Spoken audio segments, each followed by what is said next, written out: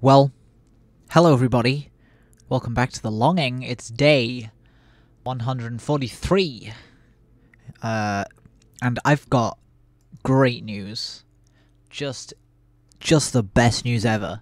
Today, I actually did something. Holy shit. Oh my... Everyone rejoice. We're gonna get a bank holiday for this. Botman 15 has finally done something that he can talk about in the Longing video that he makes. Also, this is as well as the baking that I'd said I'd do. So I've done the baking. I made some cookies. And someone said that they were biscuits, because I'm English, obviously. And I think there is a crucial difference between cookies and biscuits. Cookies are very specific. Now, if you're American, you're probably going to disagree with this. But from my perspective, a cookie is a very specific thing. A cookie is a biscuit. Man, this is going to be difficult to explain. A cookie has a soft inside and a crunchy outside, if you can picture that. So if you picture the kind of the typical chocolate chip cookie, it's got a nice crunchy outside, and it's got a very nice squidgy, almost raw inside. And cookie dough makes cookies. Biscuit dough doesn't make cookies. Cookie dough makes cookies, and we all know what cookie dough is. When I say cookie dough, you think of a very specific thing in your mind, and that's what makes cookies. And so I made some of them. And I believe that I'm saying this is real. I believe that Botman 15 has finally created the perfect cookie. It's a big claim, I know, but I'm pretty sure it's true. I've finally done it. I made the best cookie. Do you want to know my secret? Well, stick around to find out. The recipe's pretty standard. There's butter and sugar and flour and whatever. The trick is, trick number 1, use a food processor to cut up the chocolate. That's, actually, that was probably like trick number 3 that I would put on the list. But it's still very important. I think you don't get huge chunks of chocolate, which you might get if you chop it up. If you're American, you might be thinking, oh, well, why not just use chocolate chips? They suck. Let's be real. What the fuck is the point of those things? So yeah, I use a food processor on the chocolate chips. On the chocolate, I just broke up a bar, put it in the food processor. And that it makes a kind of uniform chocolatiness around throughout the cookie, and you do get the satisfaction of eating chocolate without, having to crunch through huge blocks of it, which will break your teeth. So that's very good. You get it allows you to appreciate the texture of the cookie more. Trick number 2: half brown and half white sugar. Now you can do more, you can do less, but it's very important for the structure of the cookie to use at least half brown sugar. I think even better if you have dark brown sugar. I tried it once with dark brown sugar, and I've not had any dark brown sugar since, so I've not been able to recreate it. But it's still delicious if you just use regular brown sugar. The game's frozen. Uh-oh. Trick number 3. What else did I do? Trick number 3 is use egg yolks and not like a full egg. That is because if you use just the egg yolks, it kind of comes out kind of chewier and fudgier, which is, I mean, if you really want a shitty cookie, use a whole egg. But I recommend, I use 2 egg yolks in my recipe. That trick number 4, are we on? I don't know. Put a bit of cinnamon in. Now, you may not be thinking. Now, it depends on the type of cookie you make. I've been making chocolate chip cookies for the last year and a half, changed something every single time I've made them. Some have been better than others. But recently, this is a recent addition. Put a bit of cinnamon in.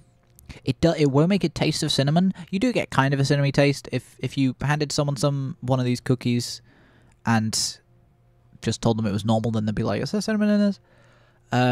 So you can taste the cinnamon, but it's not overpowering. It's not a cinnamon cookie. It's still a chocolate chip cookie. It just makes it taste tastier, you know? Makes it taste tastier. So, you know, a teaspoon or something, I don't know. Just put some cinnamon in it. Trick number 5. Now, I don't know if this actually changes anything, but it's something I did with the ones that I made today, and they are super delicious, and they're the best ones I've ever made. I put a bit of maple syrup in. I don't know if it does anything. I can't taste it, so I don't know if it did anything. It made the dough a bit stickier, but apart from that, just put it in anyway. Who's going to stop you? It didn't make them taste bad.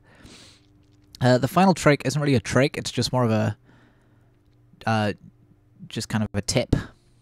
Just make sure not to overcook them. If you cook them to the point where they look done, they're gonna be overdone. If you cook them to where they're still just a tiny bit raw in the center, that'll be good. That'll be perfect. Those are Botman's top tips. Bop's tops tips. For cookies. And yeah, the other thing I did today is I signed up for a C# course, and I watched some videos, wrote some stuff. That's less exciting than cookies. I have less to speak about on that than I do the cookies, but you know, it's something to talk about at least. Talked about the cookies for 10 minutes. So go out, my children, and go make some cookies and feed them to your family and friends, for they are delicious. Make sure you buy some good greaseproof as well. I bought some really shitty greaseproof paper. That's baking paper greaseproof. It's non-stick stuff, or it's meant to be non-stick stuff. I've made a couple things using it, and just all of them have stuck. It's been awful for doing non-stick stuff on baking trays and stuff. But it's fine. What are you gonna do? You can't win them all. So I mean, now I have a load of cookies in my possession. So I'm not quite sure what to do with them. I guess I'll eat them. I can eat like 10 during tomorrow's episode of Falcon and the Winter Soldier. So it's been a good day for me.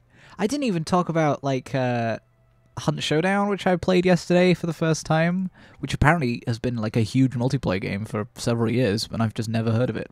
Didn't even talk about that. I mean, I totally could. Yeah, why not? These videos can be a bit longer. So I played Hunt Showdown yesterday with a couple of buddies, a couple of friends, a couple of pals. And man, I don't think my computer is good enough to run that smoothly. I don't know if it's the computer or the internet. It was kind of laggy. I don't know.